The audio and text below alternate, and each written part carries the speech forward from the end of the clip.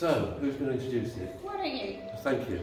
Hello everybody, it is an absolute, you have no idea of what a joy it is to see you all here today. I mean, this has been a massive, massive project. In fact, I was just saying to Jane a few minutes before we started, I can't think of any schools project like this, of this magnitude. Don't forget, I work nationally. I've never seen anything like it. You know, what we've done and what you've done, and that sort of mass involvement, I've never seen anything like it at all.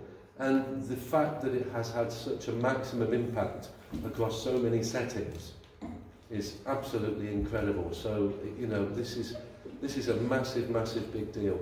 And it was really funny because this morning, I kind of, if you know me, I'm one of these people that doesn't really think about his day.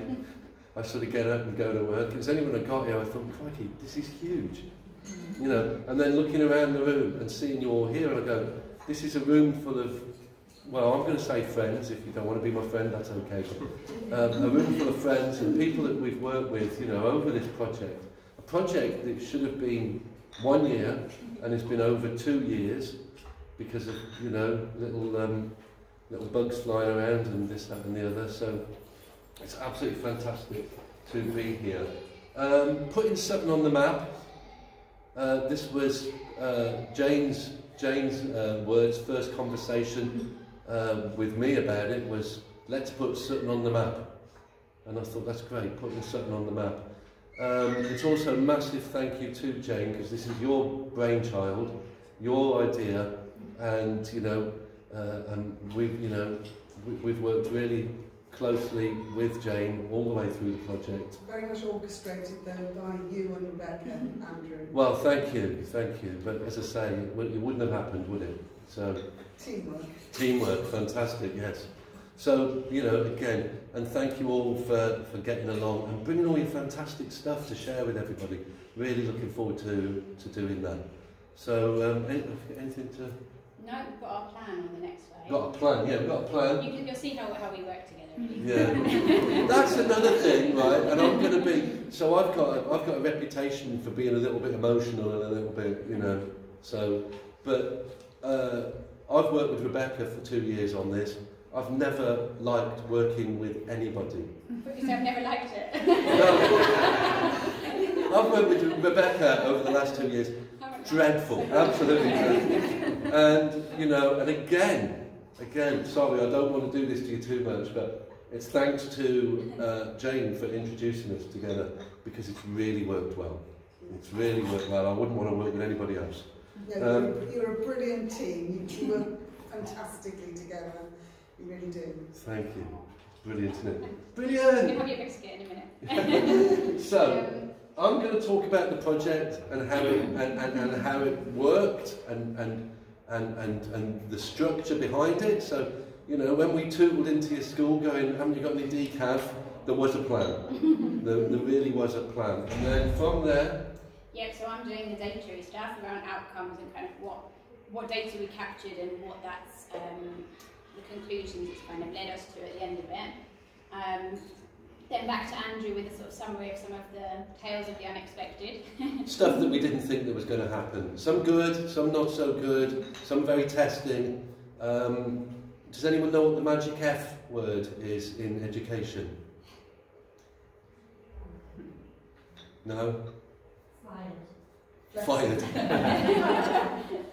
Flexibility. Flexibility. We had to do a lot of flexibility on this. And I mean, the one that made me laugh the most was your school, because we got kicked out halfway through the day, didn't we? Oh no, we were there the whole day, we just left them to deal with the outbreak of COVID after. Did we not? Yeah, we were there all the time, they closed the next day, I think, didn't you? Oh, was it the next day? Yeah. Oh, shows what the human memory's like. And then after that? Yeah, and then it's time to kind of be exploring all the lovely displays from the schools. So there's bits we'll sort of maybe touch on in terms of the topics we've covered, but you'll see from the schools displays what they took from the training and the kind of outcomes and things that's led to in their schools. And there's lots of lovely resources and things, so you might get ideas for your own setting and practice as well. Yeah, so there we go. There was something else I was going to add to that, and then it went. It's going to do it. I think it's my age. Right, okay, so project, 14 Sutton Primary Infant Junior Schools. So we were initially given a list of schools to work with. The list, I think, changed on a daily basis, didn't it? People left, people joined, and it just, I think it originally started at about 10, and then went up to about 16, and then dropped down. Then we had different schools join halfway through, other schools, maybe only one or two drop out for various reasons, and come back again, you know, so there was a whole lot of that. But the idea was we called it the ripple effect. So this was the plan, and this is what it all happened. So we would go into one school and we would do observations in that school. And whatever was the sort of key findings in that school, that would then be converted into a training course. Okay? Now, originally, what we did was we'd do a training course that was a full day, but it very quickly became apparent that was just too much for people. So we ended up, went down to about 3 hours in the end, didn't they? 2.5, 3 hours.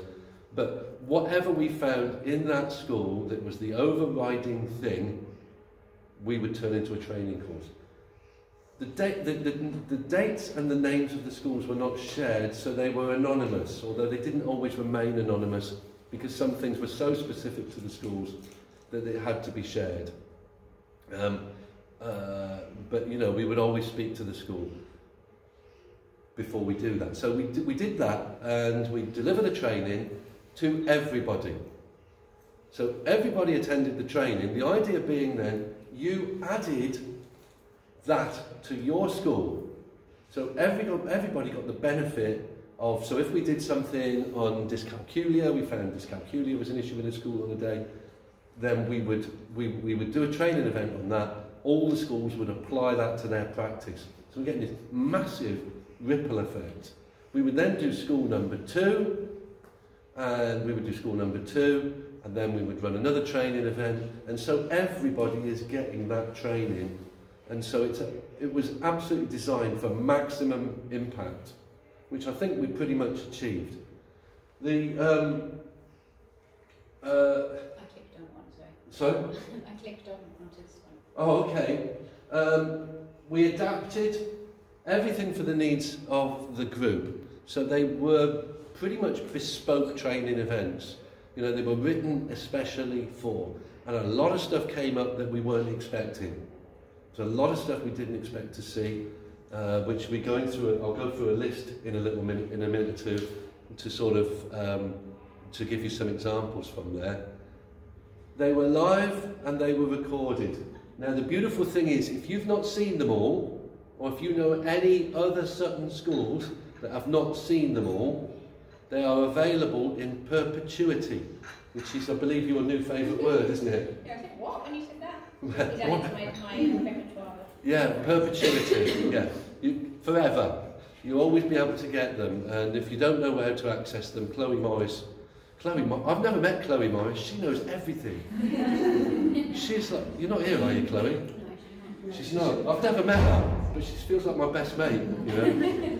She just knows everything. So we've got that. So the idea is, school implements it, so everyone's at the same standard. Everyone's doing the same stuff. Everyone has the same knowledge, and if you haven't got that knowledge, you can go and get it. It's there in Chloe Land. The other thing was sharing good practice with us. People were really good at sort of saying, oh, come and look at this, Rebecca. Come and look at this, Andrew. You know, and you found out so many secrets. I don't want to talk, you know, really good secrets. I don't want to talk too much about that because we're going to look at that at the end. But some of the stuff that was going on, and you think, how is this amazing practice going on in one little school, you know, down this little road, and nobody knows about it? This is something that we're going to talk about in a little while. Opportunity to widen our reach. What's that about? What does that mean? Do you remember what we were talking about when we went back? I think it was just that whole like you said about the recorded training, and then the effect of everyone being part of the training. The idea was by the end of the project, everyone would have kind of implemented and learned from the previous schools. So that maximum impact thing, basically, isn't it? So we get a maximum impact on that. Right, here's the list of what we covered. My goodness me, I'm going to go through it. Some of them are I'm not going to bore you with this. But I'm just going to talk about some of the ones that were quite incredible, really. Fetal alcohol spectrum disorder. Right at the beginning, where we were in one particular school, and I think I spotted 2 undiagnosed fetal alcohol spectrum disorder children in one day. In fact, what happened was, I was asked to sit with a child who they thought might have fetal alcohol spectrum disorder, and whilst I was sitting with that child, and I'm not naming the school, but you know, the school had picked up on this one, I said, I think the child sitting next to this child is also fetal alcohol spectrum disorder. This is a big one, right? And believe it or not, this is one of the conditions that it's so common to be undiagnosed. And yet there are some absolutely sort of fail-safe ways of almost spotting it and flagging it up. So that was right at the beginning. We didn't see that one coming at all, did we? And so, you know, put out a workshop on that. So that was an interesting one. So everybody knew to look for those facial features and things like that. Not going to re-deliver the training now. I'm sure those of you who've gone along to or accessed that training will know not every child with FASD has got the facial features. But, you know, that was a good starting point. So we did some on that. Zones of regulation, that was your baby, wasn't it? Yeah, and we've got, because I know from looking around at some of the displays and stuff, there's quite a lot of stuff, I think, from the Foresters section, you'll see up on the board. And we've got some lovely input from an OT who you can kind of chat to as you go around as well. So there's some bits because that was the other thing, I think we talked about developing our own practice, that we were picking up stuff as well, weren't we, as we were going around, new ways of doing things. Yeah, absolutely. I mean, I'd always used the incredible 5-point scale up to that point, and was, you know, given zones of regulation, and I was able to sort of combine the two and create a sort of bespoke version of that as well. So really, really good. Fantastic zones of regulation video on there. Ableism and language around disability, again, we weren't expecting that. Race and ethnicity and gender and specific language. That was one session. That's the one I enjoyed the most. Again, we didn't see that coming, did we? No. You know, and that kind of came out of certain, I think a few schools had sort of things popping up with pupils, and we then kind of created the training around that. But it was, there's some of the slides printed at the back, so on that back wall there's a whole section on the kind of race and ethnicity part, and also neurodiversity and ableism is kind of stuck up on the side there as well, because I think some of those slides were quite powerful, really. Yeah, really, really powerful. And on that same event, we did one also about gender and language around gender, because, and I understand that people were getting confused, you know, do we call this person he or she or them or they or what have you? So we kind of dismantled that and put it out there, and sort of, again, not what we were expecting. Straight away, down there, there's a whole load of training that I would never have ever considered ever delivering. You know, would not have crossed my mind at all. Attachment disorder, anxiety conditions and well-being. I always remember you, Havard, on that one. I'm very anxious, you're right. Sorry? You didn't seem too anxious. But you know, I mean, you did add a lot to that as well. When we were looking at all the different anxiety conditions and the patterns that were emerging through there, you know, there's things like children going to the toilet a lot. Yeah, and you're going, actually, you know yourself, when you're worried about something, you go straight to your bladder. Yeah, and you know, we kind of looked at that and saying, actually, let's look at this differently. If a child keeps getting up to the toilet, if they're pacing about, it's actually probably something more than just getting on your nerves. You know, so... And also on that one, it's about the toilet sometimes being a safe place. So some of the schools, some of the schools, and I know there's displays again about nurture provision or sensory spaces, so creating them safe spaces as a result of that in the school, somewhere that the child can go to kind of regulate emotions or just even kind of have some chill out time so they don't get to that explosive kind of state. Which links as well to emotional-based school avoidance and all those other themes we've sort of been seeing coming out in schools. Yeah, and that was going back to that. Where's Anna? Where are you going? Ah, there you are. We were in Holy Trinity, and there was a child going in for half an hour in a sensory room in the morning. Yeah, before lessons started. Well, no, during lessons, wasn't it? During lessons. The argument could have been this child's losing half an hour learning, but actually this child was gaining 5.5 hours of learning by having that time in the morning. Really good stuff. Again, good sharing points. Classroom learning environments, supporting students waiting for provision. That was a big one, wasn't it? Because yeah. There were schools where they were saying about a child that maybe isn't in the right environment or the right setting, but actually we're waiting for a placement. So it's been agreed that they are going to specialists, but it's just not the place at the moment. And what can we do to support that child while we're kind of holding them? Yeah. Personalised timetables, target setting, sensory spaces. Sensory spaces was a big one because we managed to make some tentative links with TTS, who are the people who do the resources. I've done the odd thing with them, and we got them down. And I think it was the first one was Muschamp. Where's Muschamp? Yeah, and they came down, didn't they? Did they gut your school and rebuild it? No, but they gave us some resources to use, and then we took photographs of, obviously back of children's heads, but of them using the resources and stuff, and then Laura reported back to them. So tried and tested. Yeah, so got to keep them. Yeah, absolutely. So we still have those contacts. So give me a shout, and we'll try and if you want a visit from TTS. I'll try and organise it for you. There's a lot going on. Yeah, a lot. Well, it works both ways, doesn't it? Because they then have pictures to use to advertise their resources. So it's a scratch my little back situation, isn't it? And it was pretty. I mean, and they're brilliant at this stuff. So getting them on side, and let's what's the worst can happen if they've got Sutton? Could be worse. They could be working with Barnet. We don't want it, do we? So. Outdoor sorry. No, Karen.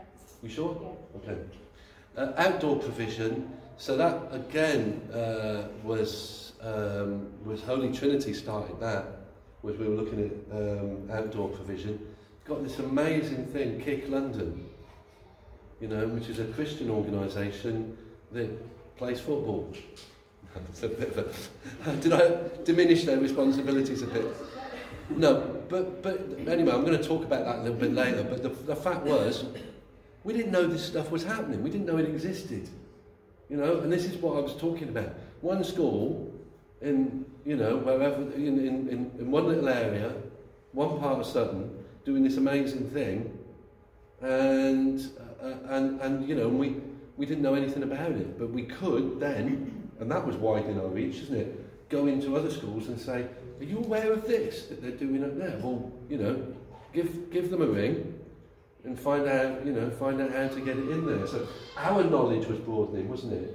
To be able to get that through. And I think from that as well, because there was another school that were really good with the outdoor provision, and we then started to realise, actually, we don't have to do all the talking. We can get the schools to talk about what they've got going on. So we started having more kind of slots. And we did that with a few different schools where they had templates of things they wanted to share with other schools, which tied into that kind of enabling staff to have a voice. But we also talked about how you can get kind of teacher buy-in for like your school improvement plans and things like that. And some schools were creating working groups to focus on certain topics in the school. And I enjoyed that one about the neurodivergent staff members. Do you remember that? Yeah, I do. Yeah. Because that was the thing. Sometimes we're so focused on the children, and we forget actually, your staff members can be autistic, ADHD, etc. And how are we actually supporting them in the setting, and thinking about kind of some of those strategies. So I think that was quite useful. Those ones. Yes. Oh, and the last one, social model of emotional well-being, that was another one. And that's another pre-recorded, there's a separate video on that one as well actually. But how the kind of layers of emotional well-being interplay, particularly around kind of if you're autistic or sort of different social, emotional and social communication differences as well. Yeah. Brilliant, thank you. So, now we're going to, Rebecca's going to do a little bit about data. Thank you. And I'm going to nub in here and then. So, when we started the project, we wanted to make sure that we had a range of data available and kind of different sort of sources. So we used a wellbeing scale for all year groups from year 3 upward. We asked schools for student questionnaires for a selection of students, and also this photo project, which I'll talk about a bit more. And we asked for some kind of set school data as well. And we did a start, which was autumn 2020, and then at the end, which was kind of spring for some of the school data, but summer for some of the pupil data of this year. So as you can see, kind of stretched a bit longer than originally planned. So the children's outcome data we used was, or the scale we used was the Sterling Children's Wellbeing Scale. So this was devised by an educational psychology service. It's validated, so it's kind of been used in lots of different settings and been kind of shown to be a good measure.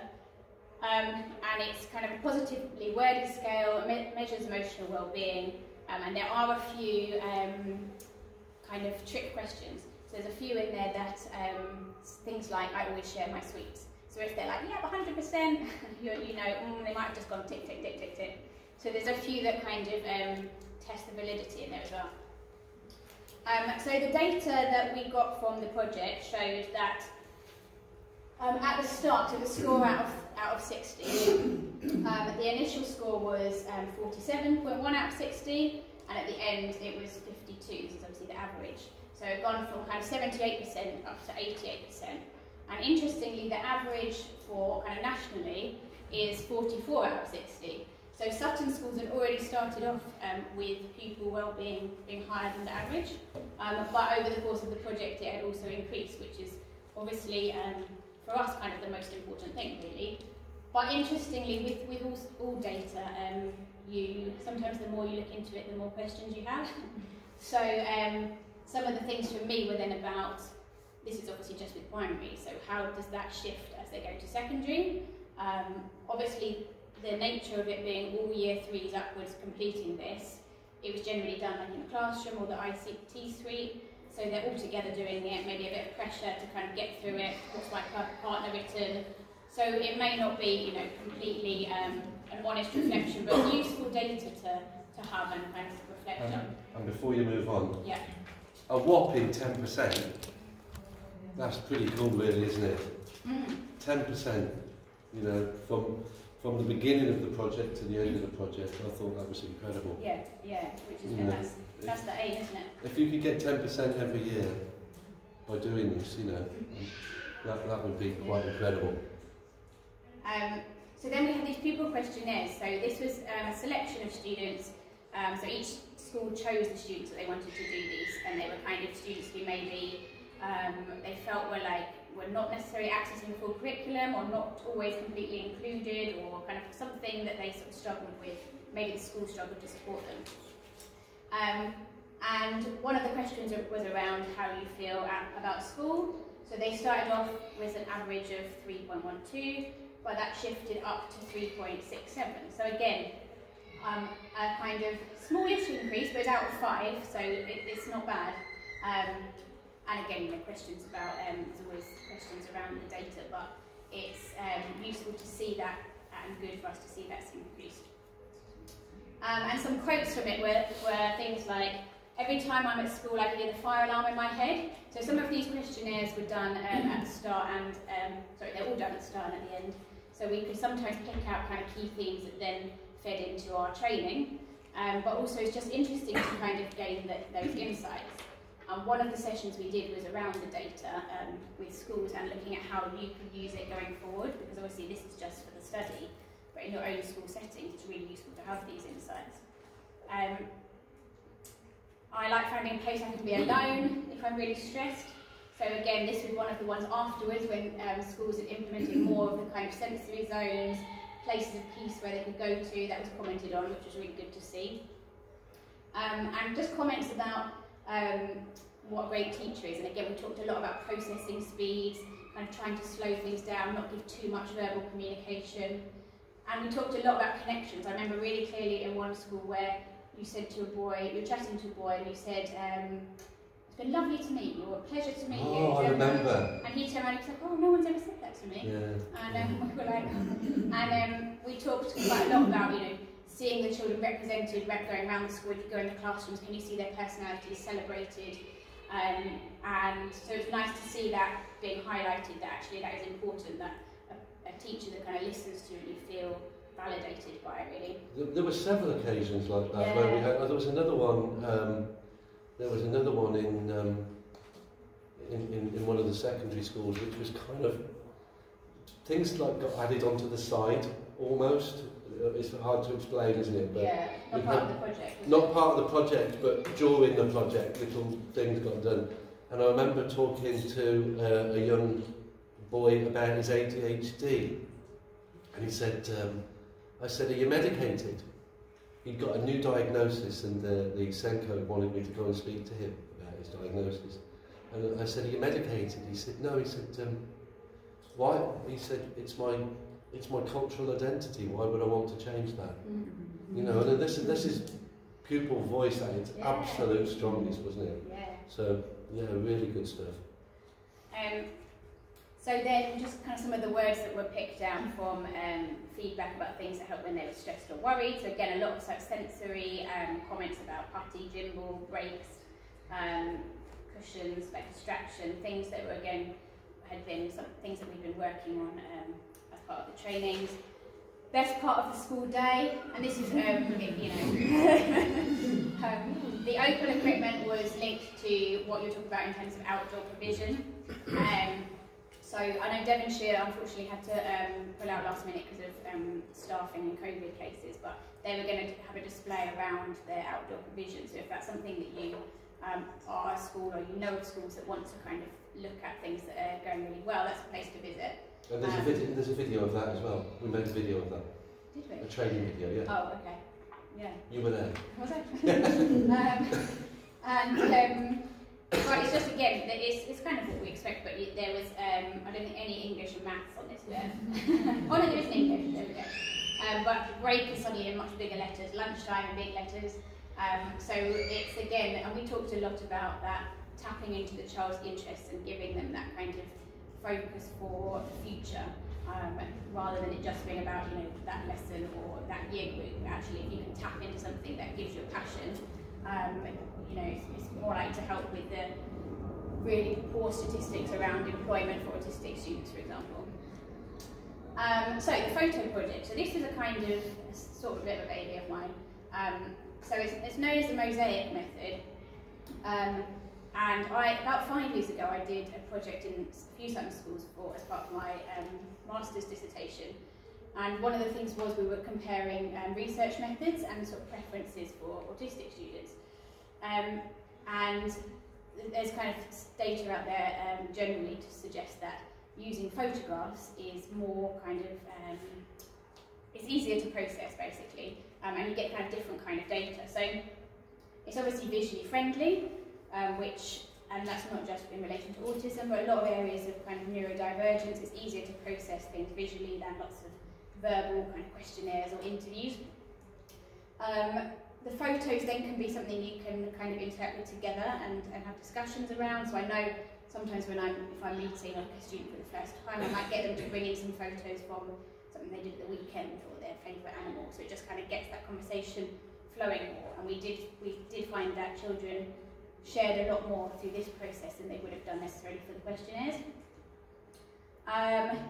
Can reduce anxiety. So where I said about with the other data, some students might be feeling a bit stressed out or like looking at their partner, am I writing the wrong thing? There isn't really right or wrong for using photographs, it's what's important to you. And data showed young people preferred this one over other methods. And they said that they felt more relaxed doing this.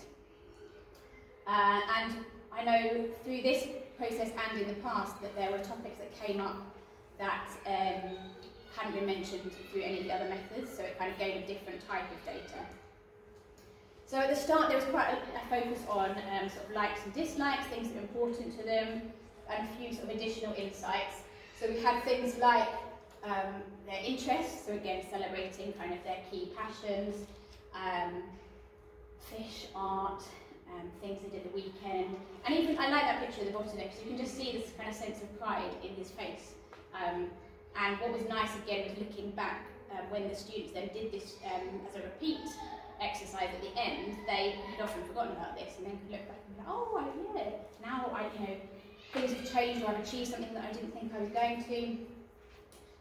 Comments on subjects, and sometimes there was useful comments about things like, I don't like meal time, it feels really packed and claustrophobic, so then there's things the school can do to maybe make adjustments around that.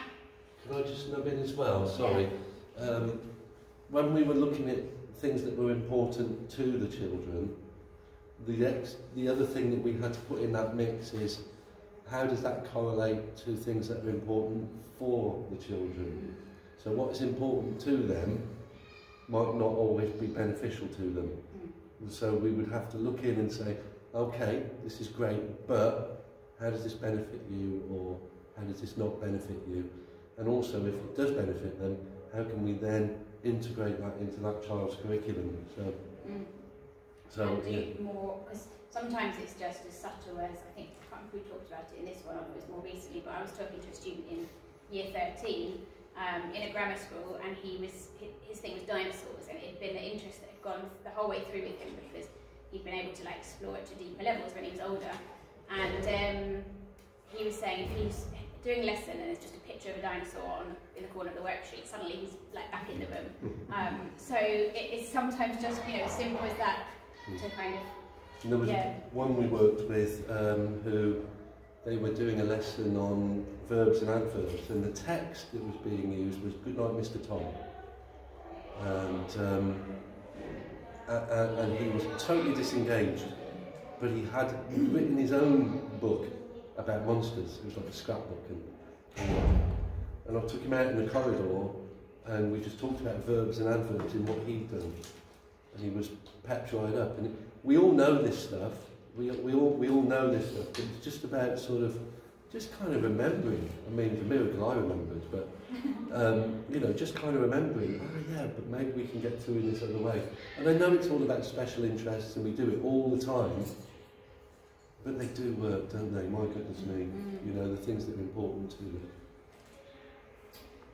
Friendships, again, that came up quite a bit. So there's sometimes specific people around school that were important to them, or different kind of exercises.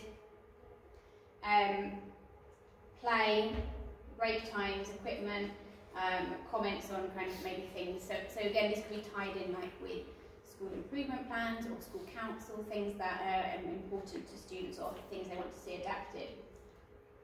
And there were some comments again, and I thought this one was quite important, and this is like the little things I've seen it in schools where the register's left up on the whiteboard by accident, especially in secondaries, and there's key data about pupils and it gets seen by everybody, and it's personal things that teacher might not be aware of, but that could be a massive thing to that pupil.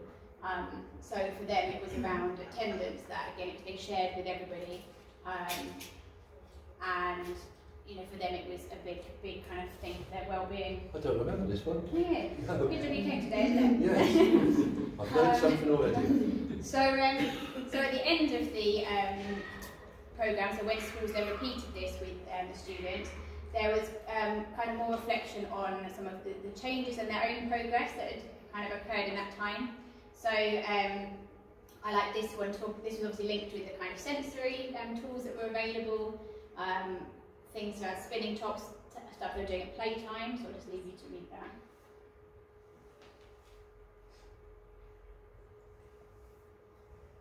And then kind of the importance of fidget tools.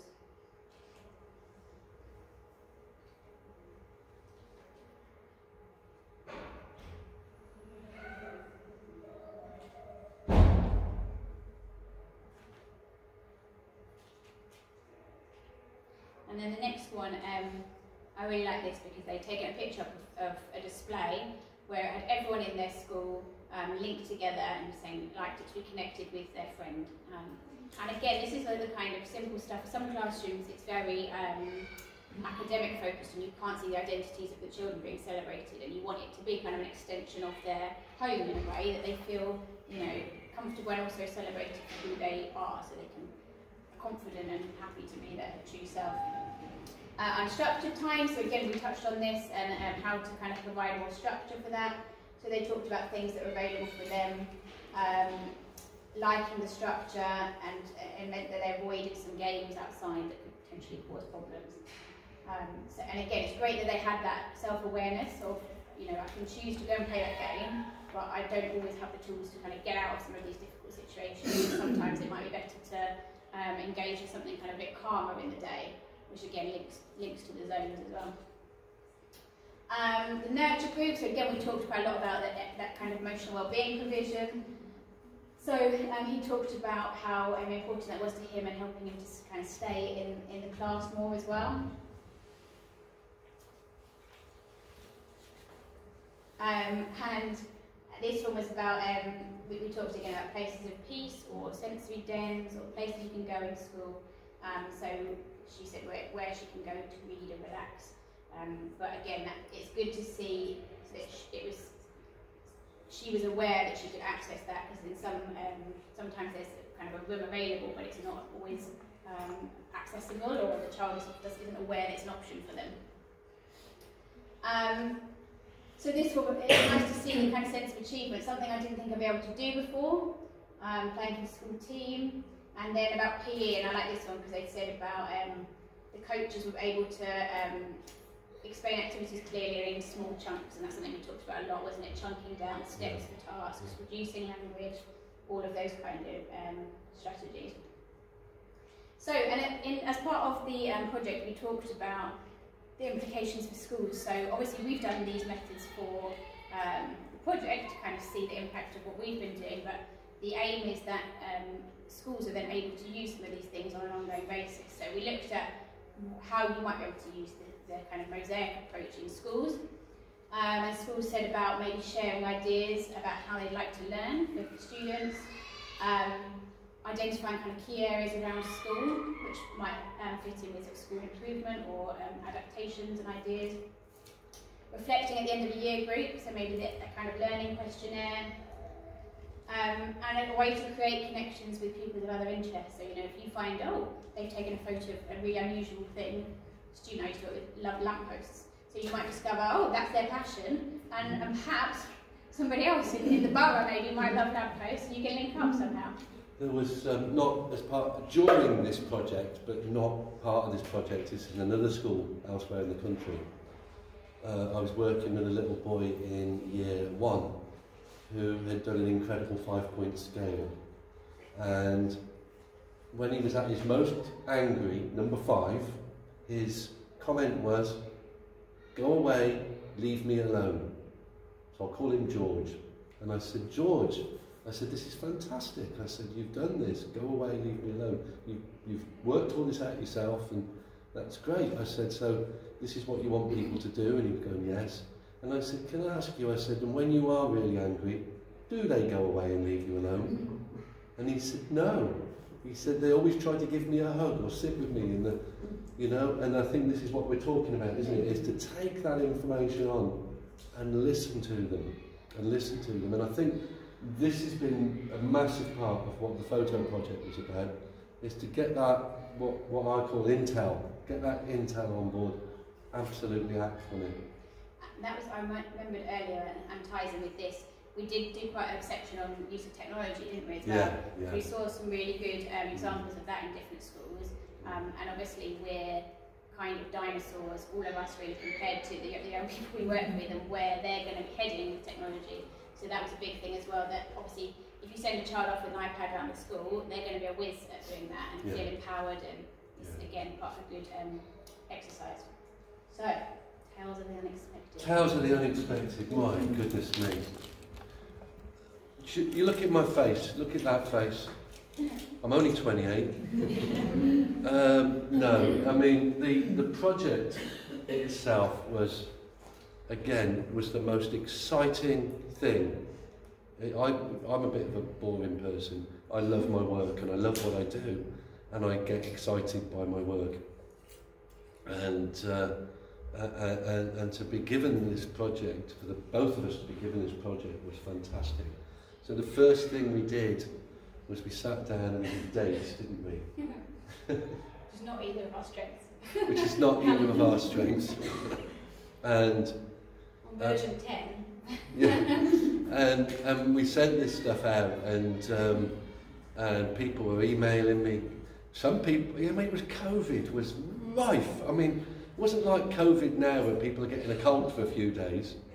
This was proper COVID, you know, where schools were shut in and everyone was... due to start January 21, yeah. That's when it locked down again. Yeah. Yeah. I'm laughing about it now, but it was really horrible. Yeah. And everyone was really angry. Everybody. We were angry, you were angry, everyone was angry. Not angry, but just stress. Like this. And so we sent out all the dates, didn't we? Yeah. And they all came bouncing back going, that's it. No, that was it. I sat and did the dates on Christmas Day. I sat and did the dates on Christmas Day. I wasn't having my children till the 27th. So I sat down, Christmas Day, Boxing Day, with a bag of crisps and some sandwiches. And I did these dates and I put them on a delayed send for January the 4th. Just put them all in my outbox. January the 4th, I was ironing. And the... Boris, wasn't it? No, it was the Scottish secretary, it was the Scottish woman, whatever her name is, Sturgeon, announced they're going into lockdown. And I thought, Boris is going to follow this. So I hopped in my car and went and bought a loaf of bread, come back. and yeah, basically, all these emails went out. And of course, people had thought I'd written them that day. And then you're like, kind of idiot are you, Andrew? And I'm like, no, these were done weeks ago. And then, because neither of us are particularly good at that sort of organisation skill, I was getting, you know, you might get Havard ring you up and go, Andrew, this is like Good Friday, what are you doing? Yeah. And so we had all that. And it was actually very, very, very stressful. And everything got put on hold again. And then we had to redo all the dates again. And we did actually, not one school backed out over COVID, not one. You know, and we managed to get in. I mean, we had to do some pretty sort of extreme practices, and obviously not extreme considering the situation. But yeah, you know, absolutely extreme practices, and there was lots of cancel or postponements, but nobody pulled out over COVID. And do you know what I think, and we've discussed this before, is that when I think we got a better job because of COVID, because we went in when schools were struggling to keep it together, yeah, and everyone was being creative and everyone was doing different things. And if you can pull off that kind of taking in visitors at that time, and for us to do the observations and unpicking what's what, you know, for example, when we did the dyscalculia thing, part of that was COVID, because the children weren't able to use the tactile resources, you know, and so the massive impact on maths teaching was huge. You know, massive impact was huge. Get that one. You know, but so this was. I'm not going to go so far as to say it was a blessing, but it did open up new lines of interest. It did open up new lines of interest. So. Yeah, the fetal alcohol spectrum disorder stuff, we talked about that at the beginning, but there was those areas, like, so we just talked about the maths, other things where tactile resources were important, like dyslexia. How could we be creative around dyslexia? So instead of using overlays and things like that, you know, supplying children with coloured punch pockets, and, you know, using their normal rulers as overlays and stuff like that, did again pull out a lot of new opportunities and new ways to do things. which we now know you're still doing them. You're still doing them, and you're doing the, you know, you're using these ideas from before, so it helped us evolve. Peer learning walks. This is something. We've not really got this going officially yet, but this is something that Rebecca and I are very, very keen to get going. Is the practice that we've seen in schools has been, there's been pockets of just, okay, so you're all magnificent anyway, but there's been pockets of uber magnificence. So there's one particular school, I went into a classroom and I saw the best ADHD lesson I've ever seen. You know, where the teacher had just purely coincidentally had got several ADHD children in the classroom and could only teach in that method. And she'd got everything down to 3, 5 and 10 minute sections with timers and things like that. And we talked about that, didn't we, about like lesson structures and examples of adaptations of personalised timetables and things as well. Absolutely. As you're talking, all this other stuff's pinging up before we did that. I know, it's, the stuff we saw, you know, I feel like my brain's exploding. But, you know, so we got this, and the way it was handled was in that perfect, don't give them time to breathe, ADHD style learning, yeah? You know, they're moving on all the time. Well, I'd never seen anything like it. In fact, we'd at that time been in touch with the ADHD Foundation, and they couldn't give us the name of a school that was doing good ADHD practice south of Manchester. And we got it right here in Sutton. One teacher there doing this amazing stuff. So we want people to see that. So we really want to organise those learning walks. You know, some of the outdoor provision, some of the considerations that schools have had. You know, one school had looked at the area that their school was in, which was particularly blocks of flats, no outdoor play areas, you know, and so everything was built around getting the children outside more. You know, and again, that's gold. It's absolute golden, you know, if we can get people doing the learning walks. You know, the sensory environments, again, one of the schools got 7 sensory rooms. You know, and you go in, this has got to be shared, because actually what they'd done was not because of they'd got some amazing school with 7 purpose-built sensory rooms. It was because they'd been creative. They'd been creative and they'd used space incredibly well. Again, we need that, don't we? We need to go around. Some of the outdoor provision, so, you know, we saw 2 that had got very different, but very, very, very innovative outdoor provision things going on. Again, want to get these learning walks. I want everybody to see that ADHD friendly lesson. I want everybody to see these creative rooms, you know, these and again, that sort of moved onto us networking with resource suppliers.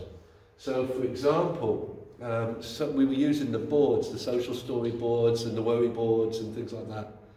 Well, I designed those years ago. A company had made them, and the company has gone bust. But based on that, I got in touch with TTS. TTS are going to start manufacturing them again. You know, so our networking inwards is also going outwards.